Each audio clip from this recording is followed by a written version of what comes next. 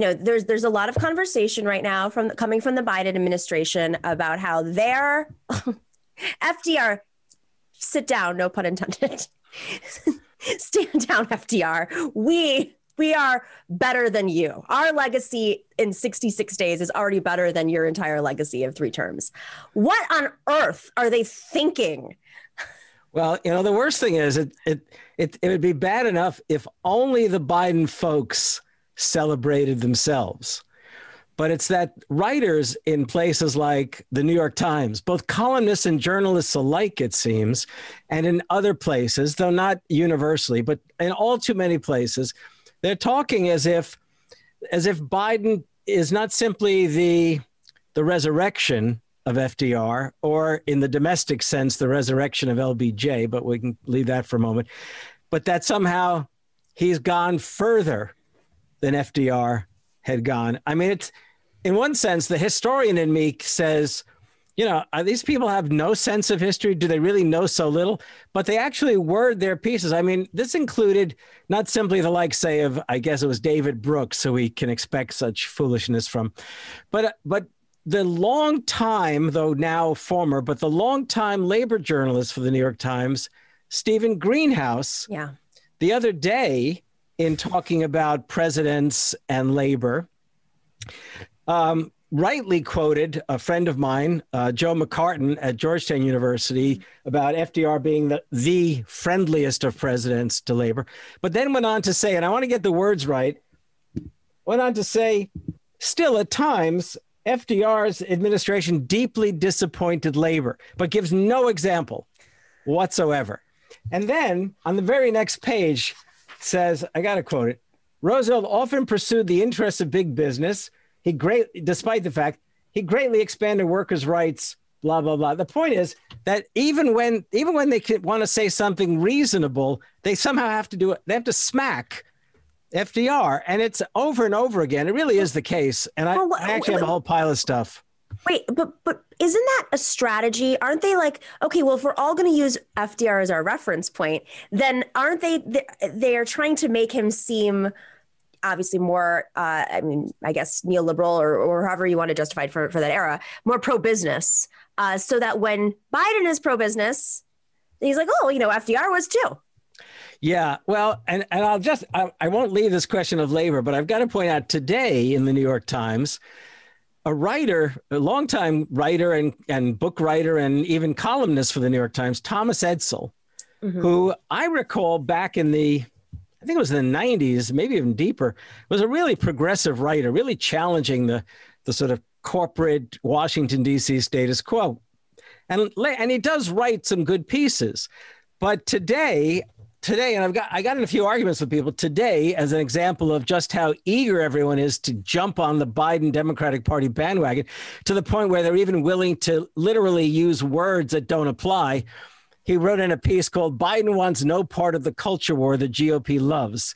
And first he says, according to a rundown by the Center for American Progress of the COVID bill's exceptionally generous provisions. I mean, they're setting it up. You can imagine McConnell. Let's suppose I'm a Republican. I've just read the seemingly progressive Thomas Edsall. And I say, and I remember this. So next week when I come after Biden, I say, don't you think the COVID relief bill was generous enough? I mean, it's as if they're so eager to celebrate the Biden bill, which, by the way, is wonderful in many respects, that they go overboard in a fashion that will turn the COVID bill, and I'll come back to it in just a second, into almost like this great charity measure on the part of the Biden administration for working people, okay? Because now we come to the next thing, and this is the thing that bugs me no end. It bugged me about the Obamacare question. It bugged me when Obama was running for president, and we all know what his presidency entailed. But crucially, the benefits are universal. Well, the benefits are not universal in the COVID relief bill. They are specifically means tested. Right. Okay. Now, people might say, well, it's almost universal. It's like 85%. The point is, it is either universal or it's not universal. Okay. Now, to come back to the labor stuff, it's the case that this is really important. I asked the other day on Twitter, I know I sent this to you. So let's see now, you think Biden will do to Amazon, okay, will do to Amazon. Let's suppose the workers vote for the union, okay? Let's assume that. It doesn't mean that Amazon will necessarily negotiate in good faith. Right, exactly. I mean, that's important. The next step, yeah. I mean, they have all these companies, well, not Amazon, they never recognize the union, but they may say, yeah, we recognize the union. And then they spend a year or more to the point where workers themselves become, like, exhausted. This union got us nothing, okay? Right, I mean, right. Where are we? So back in 1944, during the war, Montgomery Ward was headed, there was a chain store, big company, and also a manufacturer of many an item, headed by a man named Sewell Avery. And I will note that in 1934, 10 years earlier, Sewell Avery joined with the other half a dozen wealthiest men in America to launch something called, and I think this came up also when you had Tom Frank on, the American Liberty League, which I wrote about in my Four Freedoms book. The American Liberty League went out of its way to try to bring down the Roosevelt administration, either at the elections of 34 or as they projected at the election of 30. They failed, and they spent millions trying to do it. But these people hated FDR. And as he later said, I welcome their hatred. Well, now it's 10 years later. It's 1944. Sewell Avery, over and over again, refused to recognize his workers' desire for a union. And according to the wartime regulations, that was utterly unacceptable. Okay, on top of the fact the National Labor Relations Board had already said you must do it. So FDR, maybe in part revenge, but for whatever reason, he literally ordered American troops into the Montgomery Ward headquarters. Whoa. And they arrested. Oh, my goodness. Avery. And there's a famous photo on the cover of the newspapers of the day of two GIs carrying Avery out, still sitting in the chair because he refused to stand up. Now, the story, if you leave it there, seems like a major victory for FDR because, my God, he showed. It's amazing. Yeah. Now, what happened was apparently when he was taken to prison, he went to jail. The fact was that apparently he had some deal with the jailers. The jailers were letting him call in his orders to the company, in spite of the fact he was no longer supposed to be the head of the company, that the U.S. had taken it over. So this was becoming something of an embarrassment to FDR because everyone should realize newspaper publishers did not like FDR. Okay. They did not like him. So they were running these pieces about what an embarrassment for FDR because Sewell Avery is still heading up the company. So FDR said, okay, wait a second. I'm gonna order that the workers vote now. You want the union or do you not? And they voted yes, okay, which automatically shut up all of these publishers, okay? Now the question is, let's suppose they vote for the union. And Amazon screws around, right? Well, Biden's already said, it's not legal it's not legal to do certain kinds of things. And I'm trying to imagine Biden, in order to live up to, this is not going to happen, trying to live up to FDR by, nationalizing what they call federalizing the National Guard in Alabama and sending them into the Amazon warehouse. Yeah. Or maybe, I don't know if he's still officially the executive in charge of any fashion business. Oh, I wonder if that's why he stepped down. He was like, he might arrest me. Right? Wouldn't that be a great... Sure, that's it. Or how about this? And the troops carry him into the Senate Budget Committee hearing so Bernie can interrogate him properly. Oh, we can fantasize, Harvey, but the reality is you got to let the process play out. Like it's his favorite phrase, process, my God. Yeah, right. That was a great clip you played of Bernie. I just love the guy. God, I love that guy. It's like when someone doesn't show up to a debate, you have two candidates and one of the candidates doesn't show up and you still ask them the questions. Right. Yeah. So why is it clearly this is a messaging strategy. Someone has issued these talking points or done phone calls with reporters to say, we've actually been more progressive. We've done more than FDR did in his entire 3 terms. I mean, it's so preposterous. It's so ridiculous on the surface. And I don't understand how this is continuing to be like, it's just.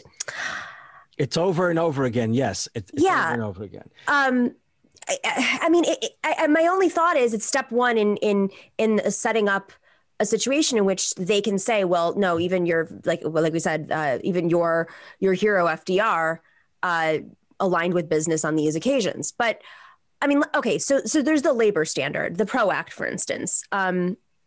It's a fantastic piece of legislation. Absolutely. Needs to happen. Biden is supporting it. That is something that they can hold true and say, yes, if this is passed, if Biden, puts on his Johnson hat, his LBJ hat, and pushes Manchin and Sinema and any other bad actors in the Democratic Party, the Senate, to step up, then they can claim the victory. But what are they claiming is the victory right now? What are they claiming that they've achieved? Right. Well, that's an interesting point because of this. I mean, if we look, I'm going to play the historian now for a moment. If we look at the FDR years, the FDR presidency from 1933 until his passing in 1945, elected to the presidency 4 times. Okay, 4 times. That if his initial actions, the first 100 days, became renowned. And they became renowned because immediately FDR stepped in to literally close the banks to make sure they could reopen. And by the way, people had such confidence in FDR that when the banks reopened some days later, more money went back into the banks than had. So, but okay, the other thing is that he signed into law the National Industrial Recovery Act, the Agricultural Adjustment Act, this major series of acts. They created the Civilian Conservation Corps. They signed into law the creation of the PWA, the Public Works Administration, which would take about 2 years to get going, really, because it was huge projects, and they did not want to be involved in any kind of corrupt practices. Well, the key thing is this. Everyone remembers the well, not everyone, but people who bother to pay attention usually remember the National Labor Relations Act. And the reason they do is even now, Biden's first move on that first day after his inaugural address was delivered was to throw out Peter Robbs, I'm forgetting the name, something like that, who was this lawyer who was definitely lined up with Trump, as he was with Reagan years ago, very anti-labor. And the idea they threw him out as a sign that they were going to commit to the labor movement. Well, what FDR did when he signed into law the National Industrial Recovery Act, he didn't just literally talk about it, he signs into law something that included the right of workers to organize. That's in 1933. Everyone forgets this. It's as if later he gets around to it. No, right away in the first 100 days. And that included, moreover, the first attempt on the part of a federal law to create a minimum wage, okay, which was really crucial. And when he signed it, FDR, giving some signal as to where he was going, said no company should be allowed to operate in the United States that does not pay a living wage. Now, what happened was the corporations found their way around the law on this occasion. But I do want you to know that 2 million plus workers not stormed, but, sort of marched. You can't say that anymore. Yeah, right. They marched into the labor movement. Almost overnight, the labor movement grew with 2 million. And then in 1934, there were general strikes around the United States, empowered by workers' desire to be organized and to be recognized. Okay. Then in 1935, FDR is encouraged enough by labor's push and also by his friend, Senator Robert Wagner of New York State, to sign into law the National Labor Relations Act. And that wasn't simply workers have the right to organize. They created the board to make sure the government would stand behind workers' efforts to do so. Now, the Biden statement back, 2 weeks ago or so, his little video for Twitter or something like that, where he said basically workers have the right to organize, you can't mess with them and so on, was a really important step. And I think that the question is to what extent he follows up. And of course, the biggest question is, are they going to do what needs to be done to pass not only the resecuring of voting rights, but the PRO Act, right? The Protection of the Right to Organize Act. And there, And they wouldn't need to say that Biden's gone beyond FDR. What is this? This is like mine is bigger than yours kind of thing. That's crazy. All they need to say is Biden has stood in the tradition of FDR. That's all they got to do. Right. Why belittle the greatest president of the 20th century to score points, right? Well, I mean, it sounds very classic Cap strategy, strangely enough, is pitting one against another. It's a very strange messaging technique.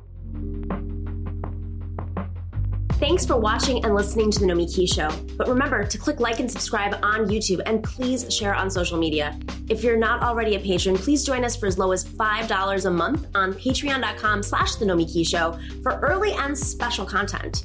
That investment makes a huge difference. We are not corporate media raking in the dough.